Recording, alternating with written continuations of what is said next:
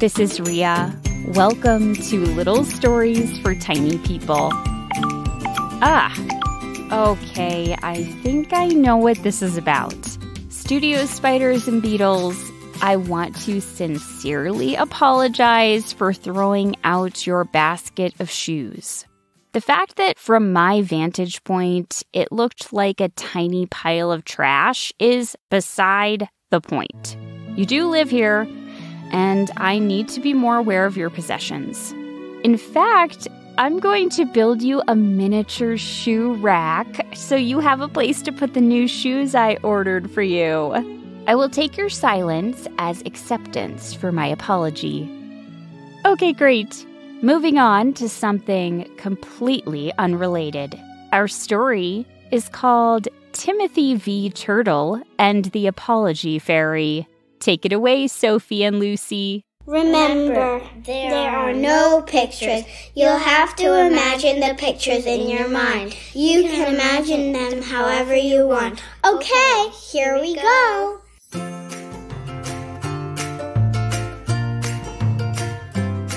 Timothy v. Turtle was on his way home, rounding Wormley Pond, pushing a wheelbarrow filled with decorative gravel he intended to spread around the border of his garden when he heard a soft crunch. Timothy had been lost in thought, considering the best way to install a stone walkway outside his little cottage. And it took a second for him to think to investigate the origin of the crunching sound. He looked down and saw that beneath the wheels of his wheelbarrow was a patch of brightly colored daisies. They were beautiful daisies. At least, they had been. Now they were smushed into the ground, their stems torn. Timothy heard the sound of someone coming towards him and turned to see his neighbor, Bedelia. "My flowers!" she cried, hopping over to inspect the damage. Timothy eased the wheelbarrow off Bedelia's flowers. She glared at him, her rabbit nose twitching with frustration. "I just planted those yesterday," she said, stricken. Timothy felt a great sense of unease spread over him, and he looked away from his neighbor.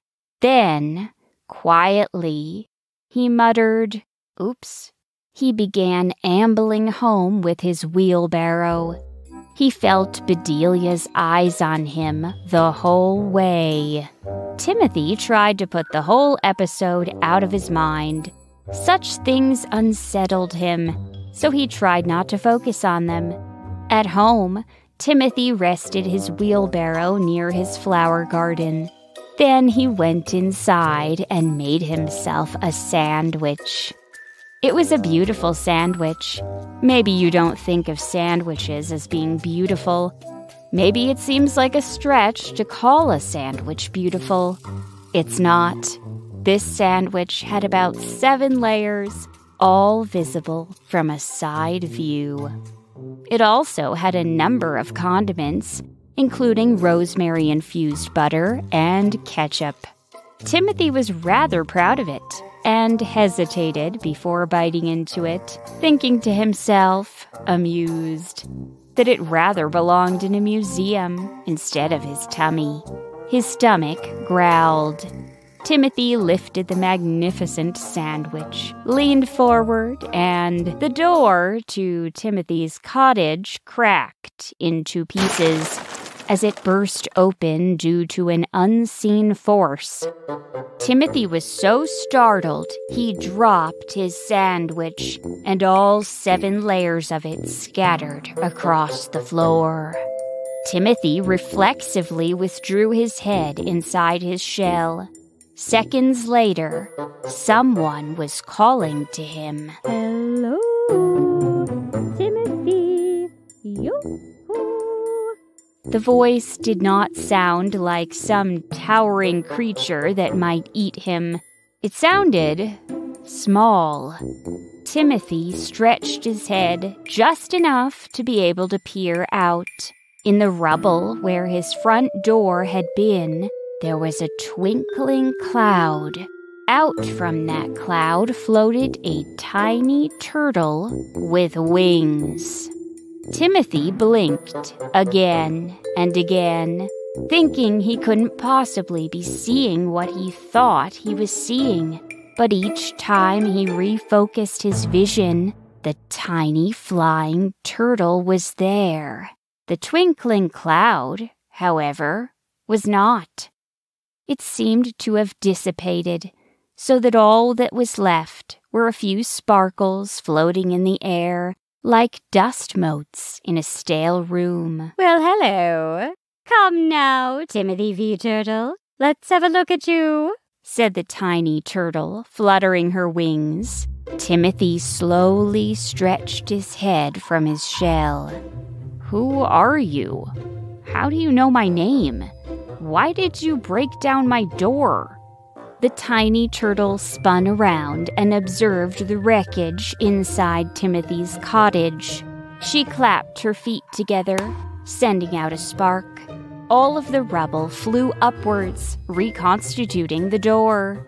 Timothy noticed the handle was now on the opposite side. There we are, my dear. Good as new, she trilled. What about my sandwich? Timothy said glumly, his tummy growling. The tiny turtle glanced at the 7 layers of sandwich splayed across the ground. She winked one of her big eyes, and in a flash, the sandwich was back on Timothy's plate. The layers were all out of order. It wasn't nearly as appealing as it had been before, but it was a sandwich once again. Who are you? Timothy repeated. An excellent question. Difficult to answer. On Mondays, Wednesdays, and Thursdays from 7 to 3, I'm the No Fairy. Tuesdays, I'm the Speak Up Fairy. Fridays, I'm the Disappointing Haircut Fairy. Saturdays, I'm the Lost Wallet Fairy. Occasionally, I fill in for the Tooth Fairy, but, teeth. Am I right? The tiny turtle scowled to herself. Then her expression cleared. And today, for you, my dear, I am the Apology Fairy. But you can call me Nobilina. I'm here to help you learn how to apologize. Timothy was silent. He stared at this strange creature in his home. He stretched his neck all the way out from his shell. What do you mean, learn how to apologize? My dear, I've been watching you. In fact, I've been listening to you. Domenico! Timothy startled as an even smaller flying turtle, the size of a mosquito, zipped into the room. Yes. Domenico, roll the tape. Now hold on a minute. Timothy was interrupted by his own voice, crackling from the little tape player. Yeah, hi. I'll have 1 order of spaghetti squash with ketchup. Also, can I get a hot fudge sundae? I'll have some ketchup on that, too. Also, can I get a mosquito cupcake? Do you want ketchup on that, sir? Why not? Domenico clicked a button on the tape player and it went silent. Sorry, I think that was the wrong tape, Domenico muttered. Timothy sighed. That's fine, Domenico. I know you have lots of recordings. Timothy, are you one of those turtles who puts ketchup on everything? I don't need to explain my ketchup usage to... Domenico clicked another button on the tape player. Hey, Tim, I had some leftover salad in here. You know where it went? Timothy immediately recognized the voice of his coworker, Harold. He thought back to a few weeks earlier, when he'd found the salad in an unmarked box in the break room of the Shell vitamin factory where he worked. He thought maybe it had been abandoned, but... That was your salad? You ate my salad? Man, my mom made that for me. Tim? Oops. Domenico clicked off the tape player. Nobilina blinked her big eyes. Timothy looked from Nobilina to Domenico and back again. You've been spying on me? That's way worse than not apologizing for eating someone's leftover salad. My dear, spying is such an extreme term. Domenico has been documenting you at my behest. Isn't that right, Domenico? That's right, Domenico said, smiling. This has to be against the law. You can't just record turtles. Actually... Nobilina put on a pair of sparkly blue glasses and withdrew a small book from her shell. She flipped through the pages.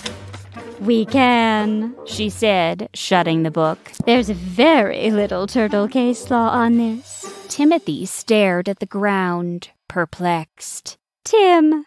Can I call you Tim? Timothy shrugged. Tim, look at me, Tim. I'm here to help. I'm here because in the last year alone, you've given lackluster or non-apologies every single week. That can't be right. I know how to apologize. Really? Domenico, roll another tape, please. Before Timothy could protest, another recording crackled on. Excuse me. Excuse me. The voice on the recording brought back an unpleasant memory. He'd been on the opposite side of the pond, looking for a particular type of cricket when... Excuse me. Yes? Timothy heard his own shaky voice. I had a case filled with crickets, positively filled. I turned my back for one moment, and now my case of crickets is empty. It had been an accident. Timothy hadn't meant to knock over the case filled with crickets. He'd been walking aimlessly, not paying attention to where he was stepping, and he'd kicked it with his back left foot, causing the case to fall open. Where are my crickets? It was an accident. It took me hours to collect those crickets. There was a long pause on the tape, during which all that could be heard was static. Nobilina raised her brow and pushed her sparkly blue glasses up between her large eyes. Domenico smiled as if this were a delightful activity. Finally, they heard a small oops. Domenico clicked off the tape. You're just... Timothy began to protest, but Nobilina cut in. Cherry-picking examples? Let me guess. You know full well how to apologize, and you do it all the time. Is that right? Timothy was silent. I've heard it all. This is my job, you know. My vocation in life. Sometimes I question the life decisions that led me to break down your door. But, Timothy, look. Domenico and I were summoned to you on this particular day because of what occurred here mere minutes ago as you traveled home with a wheelbarrow filled with bedding for your pet bearded dragon. Bearded dragon? Isn't that what was in your wheelbarrow? Nobilina said, looking at Timothy with a touch of pity. That was decorative gravel for my garden. Ah, you know what? That's my other client, Orlando. He has a pet bearded dragon. He also had a terribly disappointing haircut the other day, but we worked through it. Timothy blinked. Anyway, bearded dragon bedding, decorative garden gravel, it doesn't much matter. What matters is you rolled over your neighbor's lilacs. They were daisies. Aha! So you admit to running over them. It's not like I aimed for them. And I'm sure when you rolled over these exquisite, unparalleled daisies that you were ever so sorry. Weren't you, Timothy? Did you beg for forgiveness? What? Did you promise to give Bedelia your firstborn child? You think that would be appropriate? I'm asking you, my dear, what do you think is appropriate? Nobilina's sparkly blue glasses began to slide down her face, and she quickly pushed them back up. I think a simple apology is fine for something like that, and that's what I gave her. Did you? I think I did, Timothy said, but now he was uncertain. After all, he'd tried to put the incident out of his mind as swiftly as he could. Domenico, roll the tape. Domenico flitted through the air, and Timothy grimaced as he pressed a button on his little tape player, having a sinking feeling of where this was headed. My flowers, Timothy heard Bedelia say. I just planted those yesterday. Then there was silence, and Timothy wondered if perhaps the tape player was malfunctioning. Of course he'd said he was sorry, hadn't he? After a few more awkward moments, during which Nobilina and Domenico stared at Timothy, and Timothy tried to look away, he heard, "Oops." Domenico clicked off the tape player. There has to be more on there. That's not all I said, Timothy said, his eyes wide. Oh, Timothy, this is worse than I thought. Huh? Not only are you, I'm sorry to be harsh, but you are terrible at apologizing. You also seem to be suffering from amnesia. Domenico, did he hit his head recently? I don't think so. I've been watching him for 23 hours a day, and I haven't seen any head injuries. Timothy was incredulous. 23 hours a day? But Nobilina wasn't listening. Instead, she fluttered around the room, muttering to herself. Apparent amnesia, but no head injuries. Of course, this case would fall in my lap right before I leave for vacation. Remember, these turtles are lost. They need your guidance. They have nothing close to your perspicacity. They are poor, pitiful. I can hear you, you know. Nobilina glanced over at Timothy and winked. Then she dropped out of the air and settled herself on the floor of Timothy's cottage. Timothy, in my professional, expert opinion, you are in denial. No, I'm not. That's exactly what a turtle in denial would say, my dear. Timothy didn't know what to say to that. Listen, I've seen plenty of turtles just like you. They run over their neighbors' flowers left and right. They borrow their cousins' plaid socks without asking. They spoil the endings of mystery novels for their friends. They tell their mom what they really think about her shell decorations. And when they realize their mistakes, they offer paltry apologies, sometimes none at all, and skip along on their way, pretending as if nothing happened. Nobilina saw that Timothy's expression had not changed. He still looked puzzled, as if all of this was just happening to him out of nowhere. She eyed his 7-layer sandwich. Domenico, she said, a sly look on her face. When's the last time I ate something? Domenico checked his watch. About 3 hours ago. Oh, dear. I'm positively famished.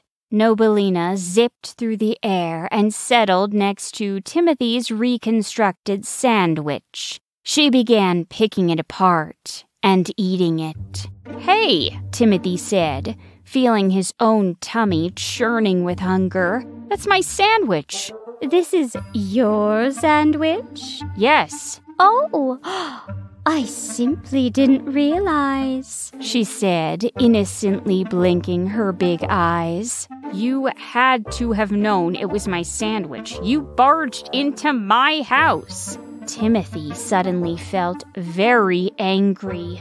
Who was this fairy anyway? What right did she have to spy on him? To burst through his door claiming he had a problem? It was she who— "Oops," Nobilina said. She set down the sandwich and locked eyes with Timothy. Timothy stopped short. He felt his anger evaporate, as if a door had opened and it had rushed out. Nobilina peered at him, her eyes narrowing. "Oops," she had said. Timothy felt the same sense of unease spread over him that usually came after an incident. Despite himself, he thought back over the previous few months. Memories began popping into his head. Things like the time when he'd accidentally spilled ketchup all over his Aunt Zara's vintage knee socks, or the time he'd torn a hole in the bowling jacket he'd borrowed from his friend Oscar, or the time when he'd squished a worm who'd been on its way to give the keynote address at a composting conference. The memories of the incidents kept coming, but the memories of his responses to them were fuzzier. All he could remember with any clarity was saying, "Oops." Dread settled in Timothy's stomach, joining his roiling hunger. "Okay," he heard himself say. "I see your point." Nobilina's eyes gleamed. "Magnificent. It's time to begin." "Timothy! Oh, Timothy, how could you? I promised my pet worm, Clarkson, that I would bring him that mud cake, and now you've gone and given it to your pet bearded dragon." Timothy stared at Nobilina. She was zipping through the air with her head thrown back in drama. She peeked at Timothy. "Timothy, apologize," she whispered, trying not to ruin the moment. Sorry." Nobilina landed. "Timothy, I'm very upset about that mud cake. That was a special treat for Clarkson." "I'm really sorry about the mud cake." Better. Let's try again. Domenico, can you get me a pencil? I need a pencil to write something down." Domenico smiled mischievously. Timothy took the pencil. "What? I didn't take a—" Nobilina glared at Timothy. "Oh, right. I'm sorry I took your pencil." "Wonderful, Timothy. That sounded much more genuine." Domenico clapped. Timothy felt himself blushing. "Now this time, offer to make amends in addition to apologizing." "What do you mean, make amends?" "Apologizing is fine, and sometimes it's all you need.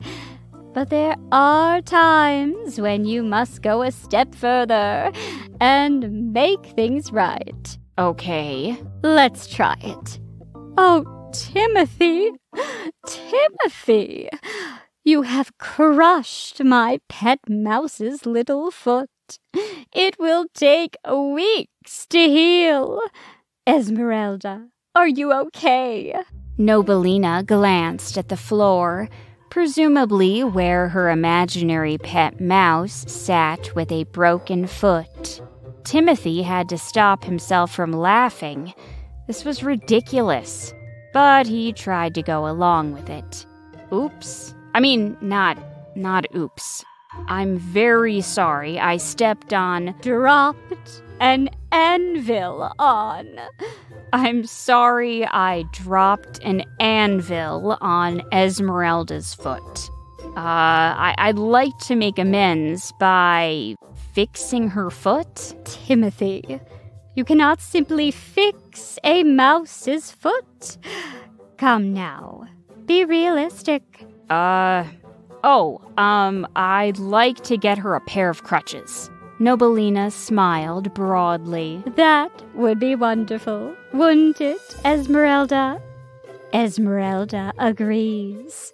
The situation was completely absurd. Still, Timothy felt a sense of warmth flow through him. Timothy, you are a quick study. Thanks to my guidance, of course. I do believe you're ready. Huh? Ready for what? To take your newfound skill into the wild.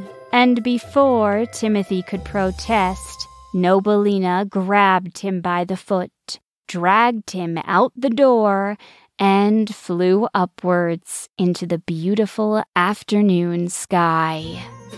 Timothy felt weightless as Nobilina pulled him through the air. It was strange, but he felt no fear at all. It was a wonder. The sun was bright above them. There were puffy white clouds drifting serenely. From up there, Timothy could see all of Wormish Pond. The water's surface shimmered beautifully. He watched as a family of ducks paddled through the water. At the other end of the pond, a beaver added sticks to its lodge. Frogs croaked, turtles lazed in the sun. A bird flew right by Timothy and Nobilina, giving them a puzzled look. Up there, Timothy could see the full expanse of his homeland. He marveled at the fact that he'd spent his entire life there, in this one place. Nobilina began drifting downward, and they traced a wide, slow spiral through the air. They landed gently in a patch of pond grass. That was amazing. Thank you. Timothy? Timothy turned to see his neighbor, Bedelia. She had a sour look on her face, reminiscent of earlier in the day. Timothy felt his breath catch. He looked at Nobilina, but she simply arched a brow and nodded to him, as if to say, "Get a move on." Bedelia. Timothy's mouth felt dry, but he went on. "I wanted to say, I'm very sorry I ran over your lilacs." Daisies. That's right, daisies. I'm very sorry I ran over your daisies with my wheelbarrow. I wasn't paying attention, and I should have been. Timothy felt as though his mouth were full of decorative gravel, but he said the words, as uncomfortable as it was. He said them. Bedelia's expression softened. Nobilina silently urged him onward. And, I want to make it up to you. Okay. Tomorrow, I'm gonna go to the nursery and get you some new daisies. I'll bring them right to you. Bedelia blinked. That would be lovely. Thank you. Timothy realized he'd been holding his breath. He let it out, feeling relief wash over him. Bedelia was smiling at him. Actually smiling. The unease that had filled Timothy just moments ago was gone. Well, I'll see you tomorrow then. Perfect. Timothy watched as Bedelia hopped away against the backdrop of the beautiful scenery of the glimmering lake, a bird swooping down to the water, the puffy clouds floating above, the sun beaming down on everything. He turned, expecting to see Nobilina ready to give notes on his performance. He expected Domenico to click a button on his tape player and play it all back so they could deconstruct every word he'd uttered. But all Timothy saw was a glittery cloud as Nobilina vanished from sight. Timothy felt a touch of disappointment and wondered why she had left without even saying goodbye. His eyes dropped to the ground as he considered it, and they lit upon Domenico's tape recorder resting in the grass. Timothy hesitated, then reached down and picked it up. He pressed the big play button in the center. Timothy had to dash. A turtle named Winkleson has lost his wallet, and it contained the one remaining photograph of his dear pet teacup rhinoceros, Bluebell. But I have faith in you. Now, Timothy, go and visit the others to whom you owe a true apology. And please consider your ketchup usage. It makes others uneasy. You understand. The tape player went silent. Timothy smiled to himself. He had no intention of reconsidering his ketchup intake, but as for the rest, he was grateful for Nobilina's guidance. He walked home, feeling a new sense of possibility. And he never had another visit from the Apology Fairy ever again.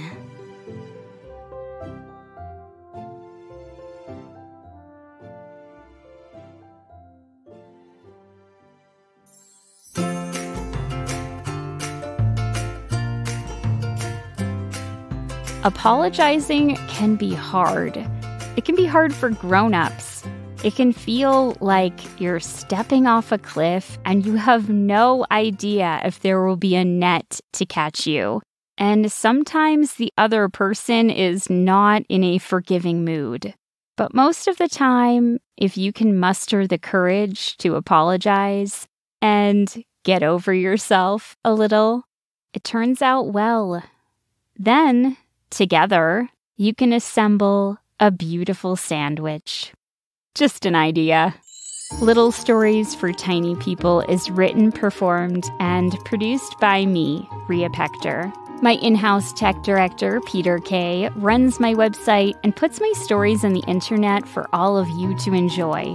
Thank you so much to my Little Stories premium subscribers who are making it possible for me to continue sharing stories with children around the world. If you'd like to get more of the stories you love, an ad-free listening experience, and access to an exclusive bedtime podcast called Little Stories for Sleep, click the link in this episode description or visit www.littlestoriespremium.com. Thank you to Sophie and Lucy for the super important reminder message at the beginning. And thank you to the many premium subscribers who provided sound effects used in this story. Thank you to Eva, Olivia, Riola, Sela, Emerson, Reese, Jameson, Declan, Piper, Finley, Jeremiah, May, Mila, Zeke, Luke, and Mickey. And thank you, as always, for listening in.